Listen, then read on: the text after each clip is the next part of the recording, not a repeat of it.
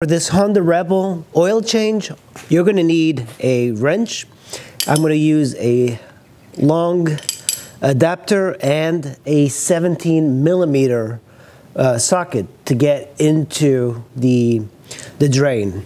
Before I get started, the one thing you have to do, of course, is start the engine and let it idle for a bit, let it warm up for a bit. We can drain it. The right side of the bike, you're going to have the fill plug and also the dipstick. So you're going to remove it and just put it aside for now. This long socket and my 17 millimeter, and I'm going to thread it through here because it's very difficult to see where this bolt is. So if I look at it, there's like a piece of plastic here and you'll just go right through it. Very difficult to see, but if you put it through the foot peg, right behind the foot peg, you actually will see it. It's always good to change your oil very often on bikes. You know, I do it every 4,000 miles. This, I might do it every 2,000. And once it's loose, all you have to do is just use your hand to do this. And we'll put it the same way in there.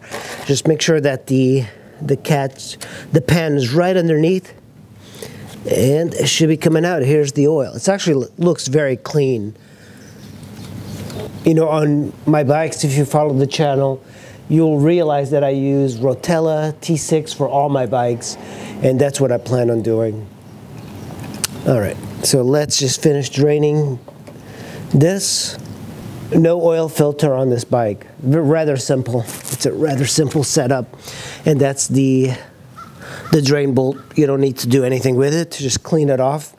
The one thing that you might want to consider is getting a magnetic one, and we're just going to fit it in through the exact same spot that we used to remove it. And I'm looking at the hole on the other side, and I'm going to thread it by hand this way. I'm not even using the wrench at this point, just to kind of start out. Take my wrench,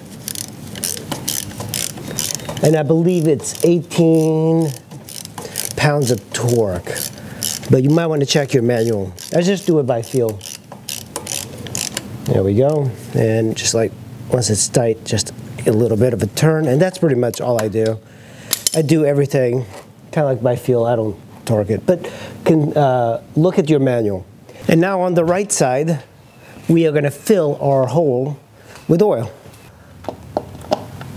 1.6, so I'm going to keep going, and then I'm going to check using the dipstick. So this is your dipstick from the Rebel. That's your high mark, that's your low mark. So it has to be in between. Closer to the highest mark is usually what I aim for.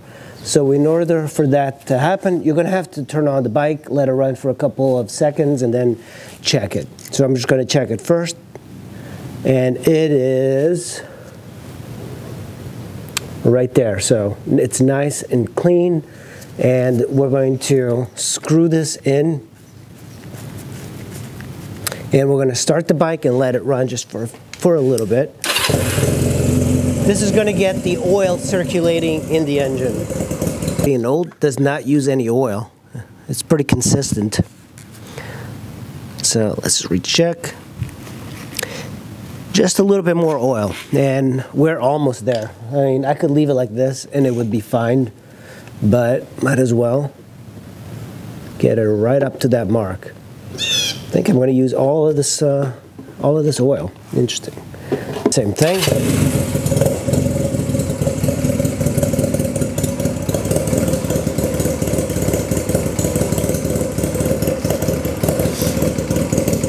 That's how you change the oil on a 1997 Honda Rebel 250. It really couldn't be any simpler. Guys, that's how you change the oil on a Honda Rebel 250 from 1997. All Honda Rebels are pretty much this, very similar. The newer ones, of course, have oil filters. This one doesn't. But Yeah, couldn't be any simpler than this to change an oil filter or change the oil on this thing. Doesn't use much oil. This doesn't waste a lot of gas. It really is a nice bike. Only downside for me is that it's just tiny. It is just, I'm not used to riding so low like this, but it is a cool bike, and I like that it's a bit of a underdog of motorcycling. But that's it. That's how you do a basic oil change on a bike like this. I hope you enjoyed it, and I'll see you in the next video.